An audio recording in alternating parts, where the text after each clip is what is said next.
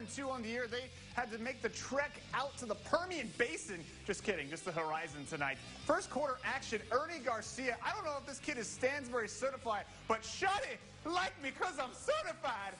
And look at this guy going. You can't tackle this guy. It's because he stands very certified. I'm sorry. Last year, he's a 2-year vet. Congratulations, Ernie. Heck of a run. And then platinum, diamond, I don't know. We got to come up with something. This is Jacob Quijas later in the quarter, calling his own number from the quarterback position. In for 6, but Chapin would respond. Mason standing for coach. He has been the starting quarterback at Chapin now in his 3rd year, and it is showing for him. Yes, and this is something that Coach Ryan Warner, we knew he was going to do.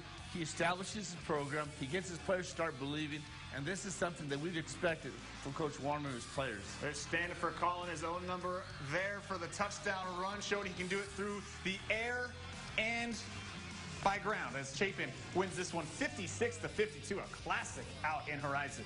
District 1 4A.